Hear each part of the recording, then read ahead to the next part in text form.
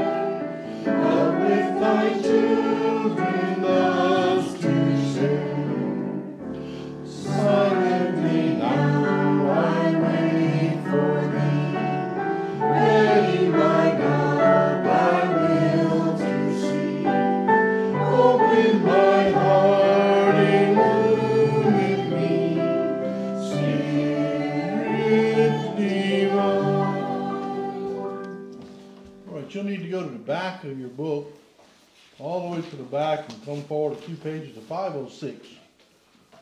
All your anxiety, all the way to the back. It's like, I don't know. Anyway, we'll leave it there. But 506, all your anxiety.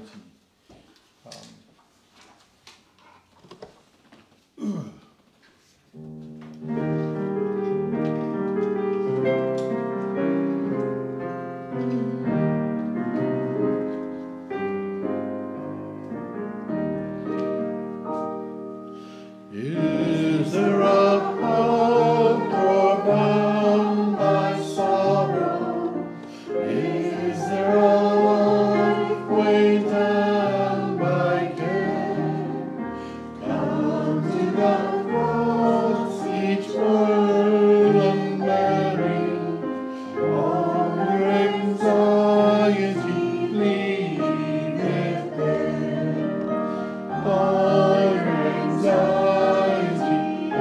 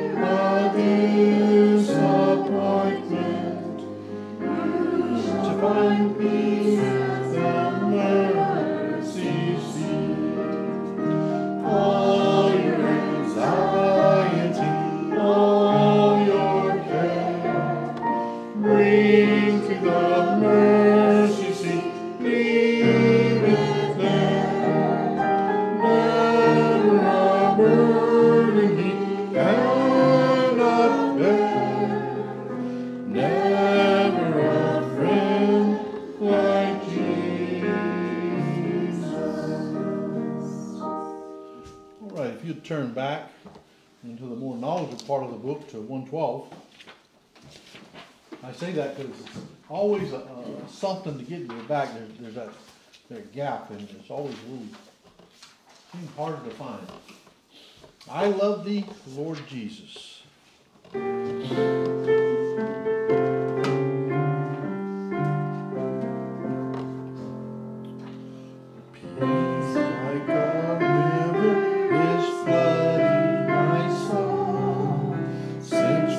The Savior has made my life whole. Sweet peace abiding my portion shall be. Jesus, my Savior, is precious to me. I love thee, Lord Jesus, with all of my heart. I love thee, Lord Jesus, all of my heart, for dying on Calvary, for giving me victory. Love thee, Lord Jesus, with all of my heart. This is new. Yeah, that's why I'm banging out the melody. Well, you know, I sensed, I didn't really know it that well myself, but I sensed when we started, I'm like, this is a solo for me. You know. I'm singing with It is a very good song. It's got good words, and I'm not singing it perfect, so there you can join me in my imperfection. On the second, joy is abounding, my heart gladly sings, climbing toward heaven on eagle's strong wings. Christ has redeemed me, my soul He set free. Jesus, my Savior, is precious to me. I love thee, Lord Jesus, with all of my heart. I love thee, Lord Jesus, with all of my heart. For dying on Calvary, for giving me victory. I love thee, Lord Jesus, with all of my heart. It is hanging in a few places that I'm not prepared for, but it wasn't as bad as I was the first time. So anyway, on the last. Oh, precious Jesus, how lovely thou art. Come in thy fullness and rule in my heart. Break every fetter, thy face let me see. Thou shalt forever be precious to me. I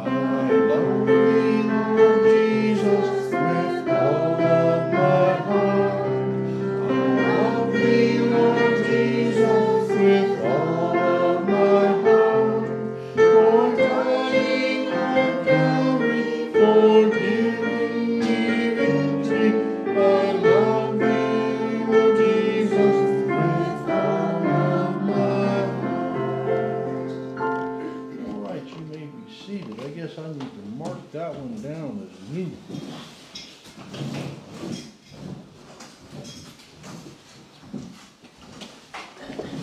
All right. Sometimes I even scare myself. There's nothing like picking out a song, getting up here to lead it, and realize you don't know it. It really wakes you up. No doubt. All right, if you have your Bibles, turn into 1 Peter chapter 3. 1 Peter chapter 3. We were, or had, just finished verse 3, chapter 3, verse 3, 1 Peter, excuse me. And verse 3 says, he says, whose adorning let it not be the outward adorning of plaiting of hair, of wearing of gold, or of putting on of apparel. And I was talking about, I think, I picked on the ladies. Not that I was picking, the scripture was there about dress, and I also mentioned that we men have the same problem too. Sometimes we let our dress, I know I have in the past. You know, when your button around your belly button doesn't stay buttoned, there's something wrong with your belly button. So you have to understand, it's gotten a little big for me, and you don't really pay attention a lot of times.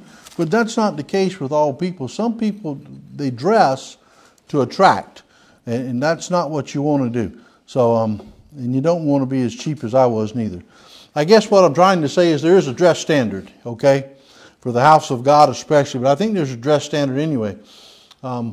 I had 3 points, and I did not bring them tonight, and I was thinking about them and just didn't look up to see where I'd put them, but about dress and what they, you have people that come the house of God just like they're dressed, and they don't dress good at home, they don't dress good in church. And then you have people that dress good in the church, but they don't dress good at home. And then you got people that dress good at home and in the church. And the deal is, that indicates where you are in your relationship with God. Who are you dressing for? You dressing for me or God? And that's what you have to determine. And by the way, I don't run around and see what people are wearing. But when I go to talking with people, and I have to discern where they are spiritually, that is one of the key indicators, okay? How are they dressing? How are they? What they speak and how they do. But anyway, I think as a child of God, as we grow in the Spirit of God, we become, or should become, concerned about those things. Because did we not say in one of our sermons or lessons here lately that we are all part of the body of Christ and we are all a testimony of God? We are part of that testimony of the church. We are part of that testimony for His name's sake to the world. And so anyway, we move on now to verse 4. It says, let it be the hidden man of the heart, in that which is not corruptible, even the ornament of a meek and quiet spirit, which is in the sight of God of great price. I probably didn't spend enough time on the latter part of this verse, but let's go ahead and we'll see how it works all out.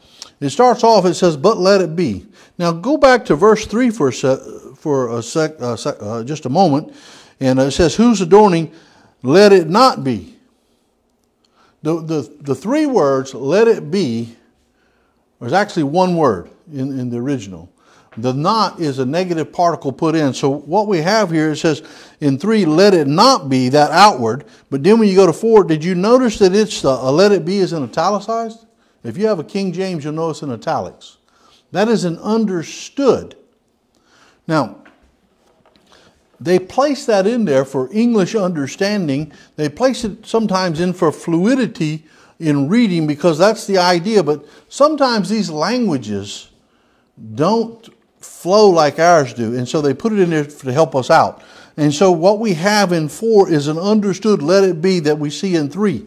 Now, let me give you an illustration for the idea here because we see it here. If you're commanded to remove sin from your life, doesn't there say, okay, you have to remove it? That's a negative connotation, right? What's the positive side? What is expected of you as a child of God if God is telling you to remove something from your life? Put on something else. Exactly. You have to replace it. Have you ever noticed when smokers quit smoking, they gain weight? It's true, they do, because they've taken something away, but then their hands. I should know, I used to smoke.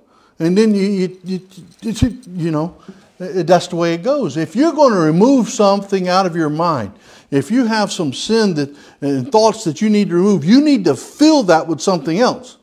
Or the old devil comes running right back and he goes back home. You don't want him to go back home. You want to move something else in. And so that's a part of it.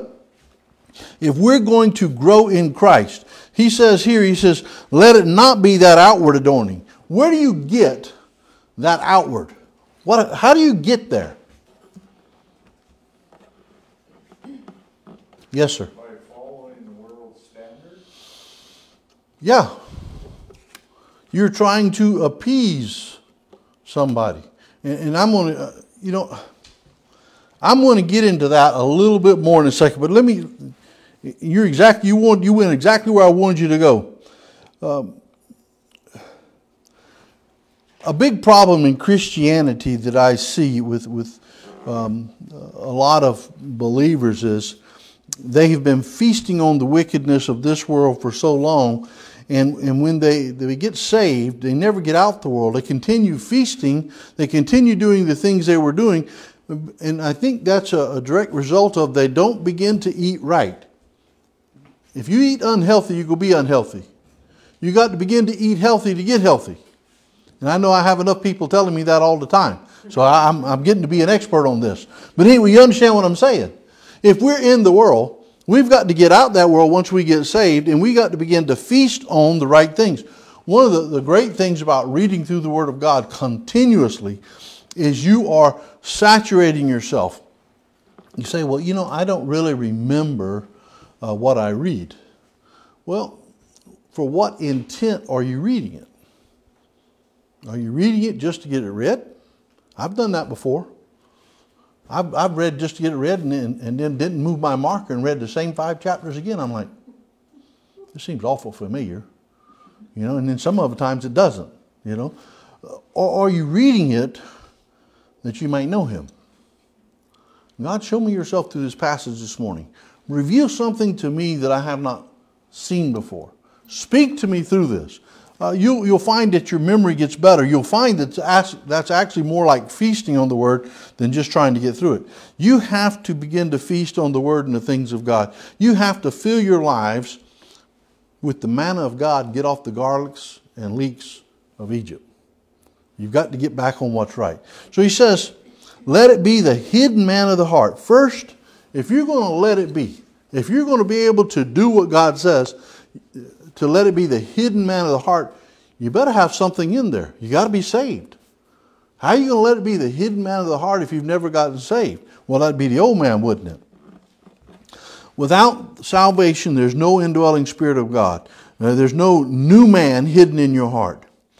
And once that, that's not it, is it? Some people seem to think salvation, I got it. I have gotten to where I need to be. I would tell in college it was always interested.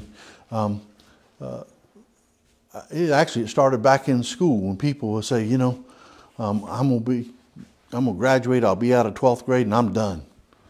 And I'm thinking, I had enough sense to know you're not so smart then if you think you're done. And then, we go to college and those people graduate college and they say, I'm done. No, you're not. You're never done. Do you realize when you got through high school, you just had qualified for the starting line? Now, it wasn't the finish line. It didn't say finish there. I don't care what you think. It didn't say finish. You're dyslexic or you can't read or something. You need to go back a little bit and, how would Brother Norman say? You should have learned that in first grade. Reading is back there. But then you finish college, you say, well, I'm done. No, you're not. You're back now on the starting line to something new. It's another race. It's something else you're running. And you know what? Here's the interesting part. When you get through with this life and you go to heaven, you're not finished. You're back on the starting line. That one doesn't stop. All eternity. There is no finish line there. And I think a lot of times we think, well, okay, this is it. I've got there. No, you need to, after salvation, begin to incorporate the things of God in your life. The basics, reading, prayer, fellowship with believers, getting in church, getting saturated with the Word of God. Somebody give me a definition for incorporate. What does it mean to incorporate a company? What does it mean to incorporate something in your life? Bring it under a headship? To unite, right? That's what you're saying, bring it under, to unite. What's another idea there? And that's one of them. How about to work into something that's already existent? If you're going to incorporate yourself to be more of a Christian, you've got to bring yourself into unity and into unity with what's already existing. That's God. That's His Word. So many people want to change it. Well, that doesn't work for me. Well, it's worked for everybody else that want to follow it. You got to understand, we have an obligation once we're saved to unite with the body of Christ, to unite with the Spirit and move forward to a common goal. And this definition actually says that we are to unite or work into something already existent so far and so well that we become indistinguishable from it.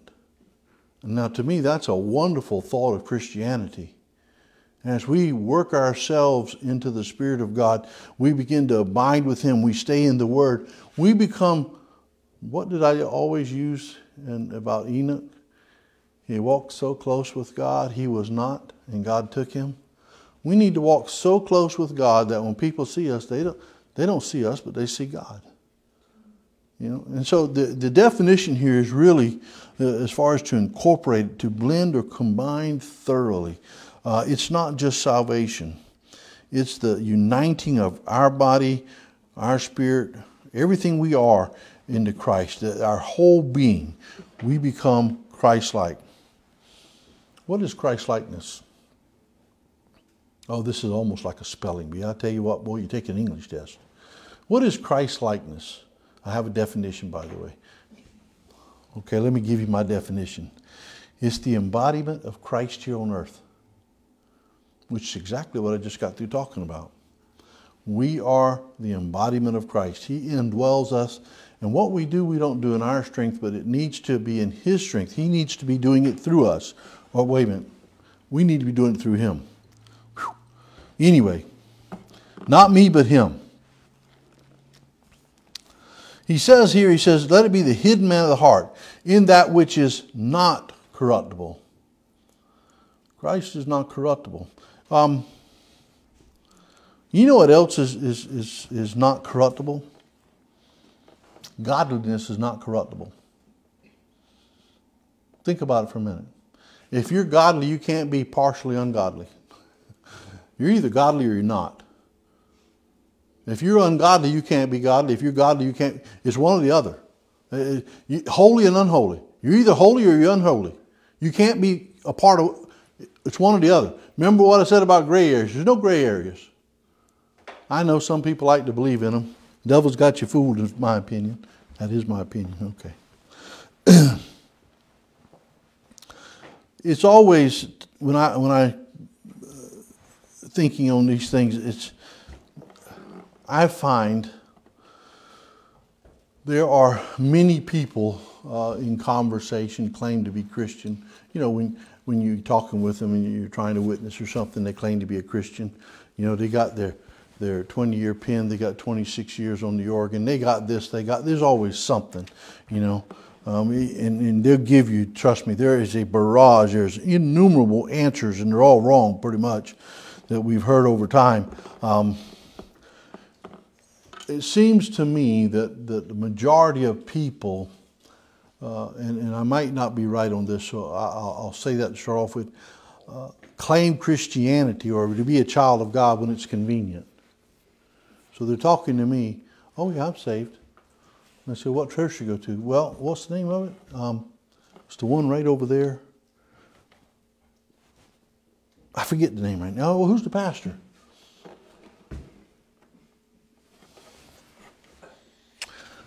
Well, actually, it's my mother's church. Okay, got it. I understand. Clearly, I understand now. You know, it's not your church. It's not your pastor. You don't even go there half the time, but you've won a time or two in your mother. But what they're doing, they're trying to get me to stop asking questions. They're trying to get me to go away so they can go back to the life that they were living.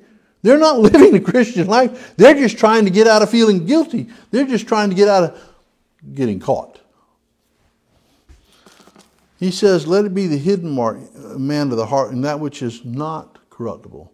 And then he says, even the ornament of a meek and quiet spirit. What does that tell you?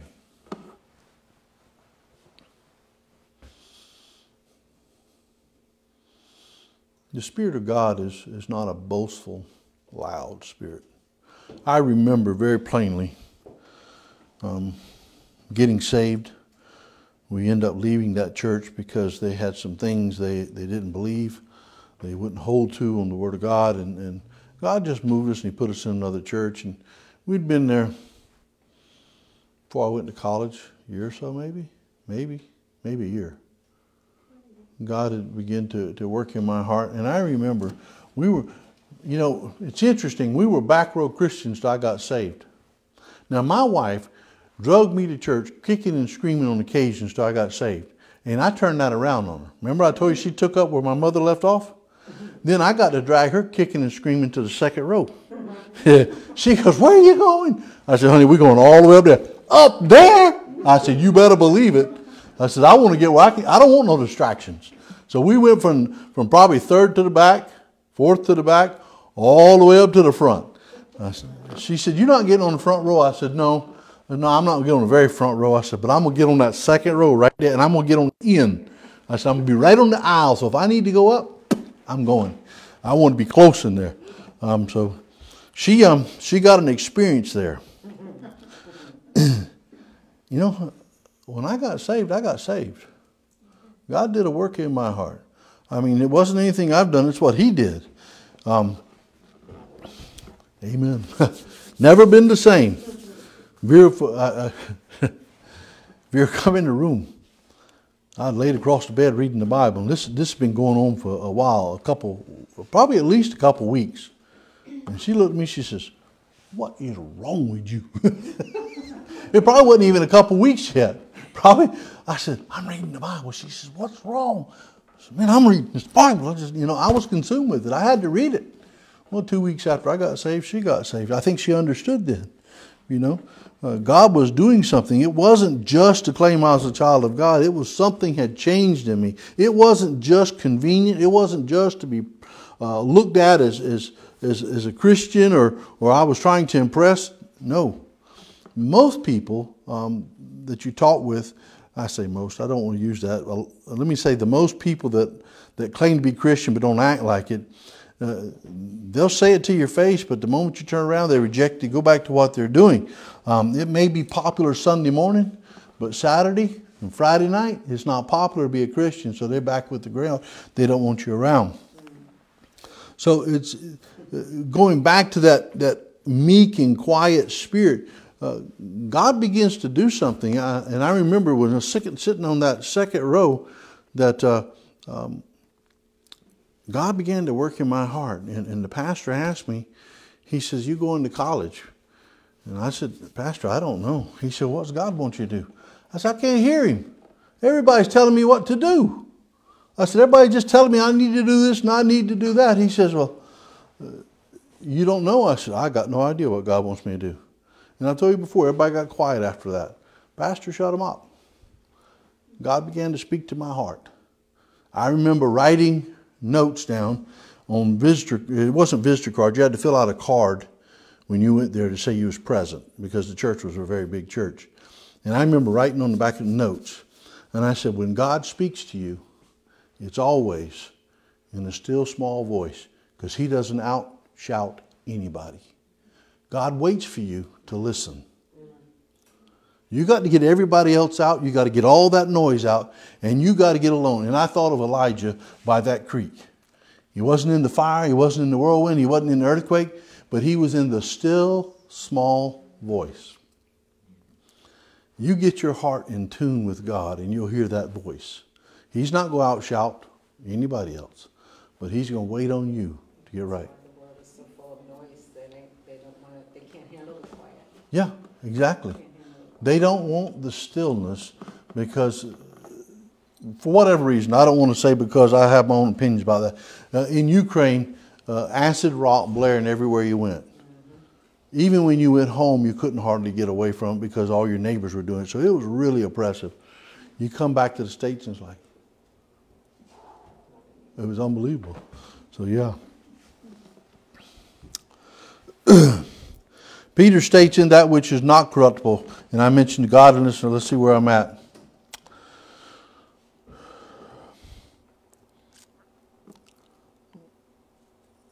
You know, I've kind of covered everything that's there. Let me just say that whatever you've hidden in your heart, whether it be the old man or new man, whatever it is that you've hidden in your heart, you can't hide forever. It's eventually going to come out. It's going to be revealed. We need to be sure that what we're hiding there is that which is not corruptible. We need to be sure that what we're hiding there is a meek and lowly, quiet spirit. Because God says that's of great price. That's what he desires. And I think the reason is because God can speak to us then. You get alone, and I love my devotions first thing in the morning. I love it when nobody's up. Nobody's going to work yet, and I can go in there and sit down, and there's nothing happening. And I can open my Bible, and I don't hear anything. But if you wait till about 7, then you hear the cars cranking, and the people are going. But early in the morning, you don't hear anything. And I think that's very valuable, that you spend that quiet of the day with God. Now go on to verse 5. And he says, for after this manner, in the old time, the holy women also, who trusted in God, adorned themselves, being in subjection to their own husband. And after this manner, what's he talking about? Verse 4. The verse previous. Yeah. And the one previous was talking about not let it being adorning with the outward. Those ladies of old time, it wasn't an outward adorning so much, it was the inward adorning. And that's what he's talking about. You know, the people in our day and age, they're always looking on the outside. And that's what, there's nothing wrong with that per se, because that's what initially attracts us. That's what initially attracted my wife. Now, for the life of me, I can't figure out why it went the other way. But anyway, I know what attracted me that way. And so, but after that, what holds? Well, it's got to be that inner beauty. Because outward beauty passes. It's the inner beauty, and that's what we're talking about here. You know, I don't know if I've ever said this, but I've met a number of beautiful women in my life, you know, as you're going, and some of those women, it's like, what is wrong with you? I mean, you're just nasty, mean-spirited. And the outward look did not match what was in the heart. I mean, just ugly, ugly, just a vile, hard nature, and you have to wonder, you know, what's going on here? I don't know that I said that before. Well, I'm not going to say that. Never mind. I'm going to read what I wrote here. You know, we have a word now for nasty ladies, argumentative. Do y'all know what it is? Karens. You not heard that? Yeah, we heard that. And this come to my mind when I was thinking about those nasty dispositions. Karens do not care for anyone, and no one truly cares for a Karen, because of them not caring enough to be caring of others and the way they treat them. Now that sums them up right there. Karens do not care for anyone, and no one truly cares for a Karen because of them not caring enough to be caring of others. You know, those are people, and it's not entirely true because we do want them to be saved, but those are people that you really don't want to be around because of that negative nature, the way they are. You want to separate. And so Peter states, after this manner in old time, the holy women, in the times of the patriarchs, these ladies who had been most commended of God were ladies who sought to be godly, holy, and in subjection to the husband. Oh no, there's that word again. Subjection, submitting to their husbands. Why does he bring this up like this? after this, now look what he says. After this manner, the manner that we've said in the old days. How many of you remember always say, I remember the old days. Oh yeah, the good old days. That's what we usually say. And it says, then he says the holy women. Not just ladies, not just women. He qualifies them, holy women. And then he says, who trusted in God. He's telling you the traits of godliness or meekness. He's telling you a quiet spirit. How can you have a meek and quiet spirit in this day? How can you have a meek and quiet spirit with the way people act today? Tell me, how can you do it? The answer is right here, by the way. By abiding in the Lord. Yeah. And abiding is trusting in God.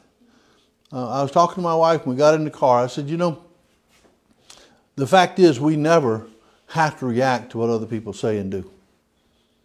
You don't have to react. If the moment you react, you allow them to control you. Wait a minute. Who's supposed to control us? Their actions should. Their words should. Their temperament should. The Holy Spirit should. And yet so often we let the things of this world control us. I have to... How many of you know I got a temper? How many of you know it? Because I've told you that. Yeah, my wife, okay. You can't answer this next question. How many of you actually see me display that? Oh yeah, I got one. But I don't display it. Because I don't let them people get under me. Now every now and then, Bruce has seen me come close. We've had some people that went against the Word of God. And to be honest with you, I was very irritated with them because I seen the people they were leading in the wrong direction, and they claimed to be so godly, and yet their understanding of Scripture was non-existent. And I got irritated. I really did. And I think that's righteous indignation. Turned over some tables? Huh? Turned over some tables?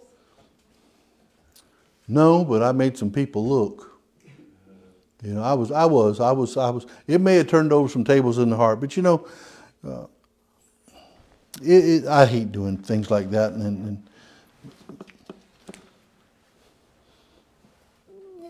anyway, I do have a temper.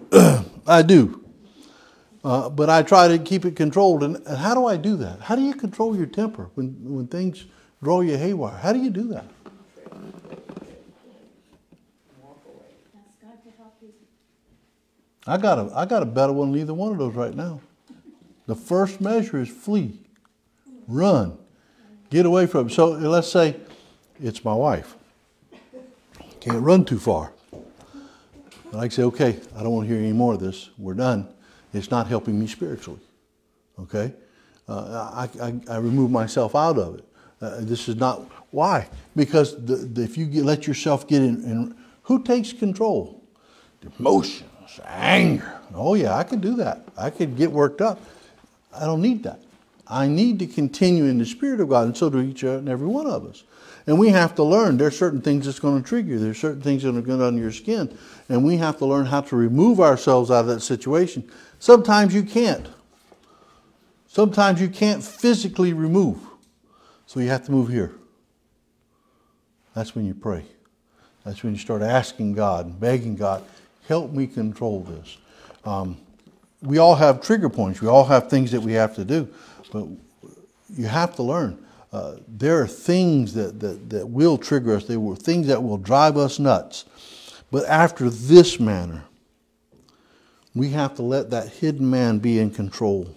We have to learn to walk as God would have us walk and allow that meek and quiet spirit to be the one that rules in our lives. And he says, adorning themselves, who trusted in God, adorned themselves, being in subjection unto their own husbands.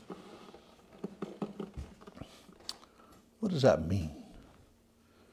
Who trusted in God. Then it says, adorned themselves, being in subjection to their own husbands. It's a very interesting wording there. What does that mean? How do you adorn yourself? by being in subjection. You put on makeup, don't you? You put on jewelry? Huh? Am I not correct on that? Do you not put on the Spirit of God? Do you not adorn yourself with that Spirit? You trust in God. Say, Lord, I'm going to just surrender this to you and adorn yourself in the Spirit of God. Learn to subject to the things of God. Do you think anything has happened in your life by accident? Has anything ever happened in your life by accident? Well, we don't want to answer that, do we? Because if we say yes, it gives us a little leadway. Well, I can react the way I want. No, it's never happened by accident. God has a plan. He has a will for your life. And He allows these things to come into our lives to mature us, to make us better, to teach us. I think a lot of things that happened in my life have taught me my shortcomings. I'm not as spiritual as I thought I was. You know, sometimes it teaches other people I'm not where I ought to be too. You know, then at times it teaches me, well, you know, this is an area that you're doing good in. You need to continue. Or this is an area you're really not doing so good in. You need to work harder in that. Or this is an area you need to run from. You know, have you ever prayed and said, Lord, allow this to happen in my life so that I don't get, I prayed, and I've said this many times, several things I prayed for in my life that God would do. I wanted a lot of things, but I prayed for years never to be a reproach upon the name of God. I always asked Him to remove me off of this world before they ever happened. Now, that's kind of a blanket prayer in a way. God, I don't want to be a reproach upon your name. So you've just given Him an open ticket to do whatever He needs to do to keep you from doing that. Think about it. He can take your sight. He can bedrid you, take your health. He can do anything He wants. If you was going to do something, He knows. So you give Him... There's no better person to give a blank check to, by the way. There is. You know, if you're serious. You know, God, I don't want to be a reproach to you. I don't want to be the one that somebody looks at and says, well, he did it, and then they never accept Christ, or they never live for God and cause other people to die and go to hell. I don't want to be that person. I would rather God take me. And I've said this before, I always prayed that if we were going to have children, my children would grow up and serve the Lord. If they weren't going to, don't give me any. I don't want any. Well, God never give us any, so I don't have to worry about it. Okay? I don't have to worry about children going wayward, because as I prayed, God answered that prayer. Most people, if they thought that was a valid prayer, would pray that. That seems so bizarre to me. To pray that? Like, why didn't I think of that? Well, I'm going to qualify that. I'm going to tell you, my mother said I was different. I walked to the beat of a different drummer. And I didn't figure that out for years, but I finally did. My wife says I'm a peculiar person. Well, when your mother and your wife tell you that, you just accept it. I am. I think different. My wife said, I always told my wife, I see things other people don't see. I was always highly observant. She said, there's a pill for that. I said, I don't know. I was different. But as I look back on my life, because I was different, people were abusive to me. They ridiculed me and rode me and all that. But that thickened my skin. People say something now, I say, I don't give a hoot what you think. I'm going to walk with God the best I can and the best of my ability, what I think the Scripture teaches me. I don't care whether you like it or not. Some people say, well, what did he think? What does he think? That's all I care about. And so with that and understanding, I think my life in all these things prepared me for the ministry God has given me. And I think, to be honest with you, I think each and every one of you has specific circumstances in your life that God has prepared you for the ministry that He's got you for? I don't think it's by accident. Can we make wrong decisions? Sure. Can we limit ourselves in the ministries God would have had? Sure we could. All that's possible. But God can still use us if we're willing. And that's really the point, isn't it? How willing are we to adorn ourselves with that meek and quiet spirit and allow God to use us?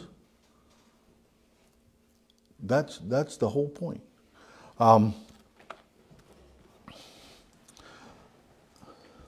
I will get into this a little bit, and then I'll stop.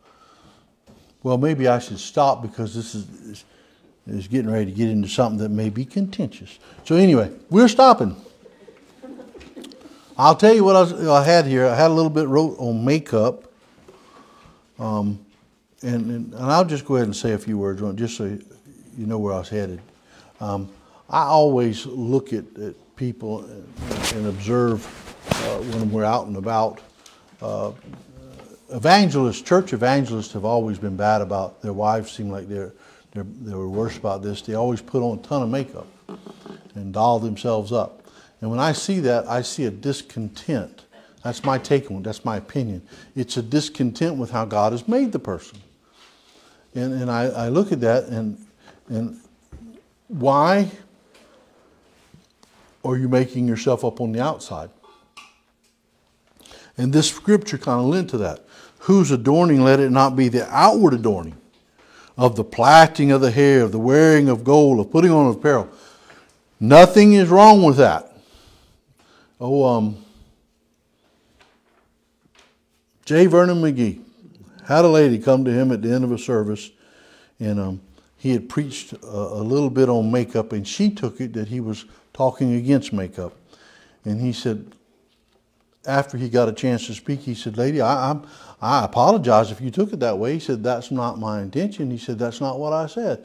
He said, "I think, and maybe it was the other way. Maybe she wasn't wearing makeup, and he preached that you should wear a little bit." He says, "I think the old barn needs a little coat of paint every now and then." Well, anyway, that didn't sit well with her. So anyway, you can imagine, if you've ever heard J. Vernon McGee, he's a character. I'm not going to do that. I'm not going to say that. So I'm not really speaking against it, but I'm telling you that's not the focus. He said, "Let it be the hidden man of the heart. That in that which is not corruptible, that which is of God, that which we should put on is the ornament. It should be the ornamentation of, or our ornament, what we adorn ourselves with, should be the meek and quiet spirit, which to God is of great price." And so anyway, went over. We're on your dime. So let's go ahead and go into our prayer time.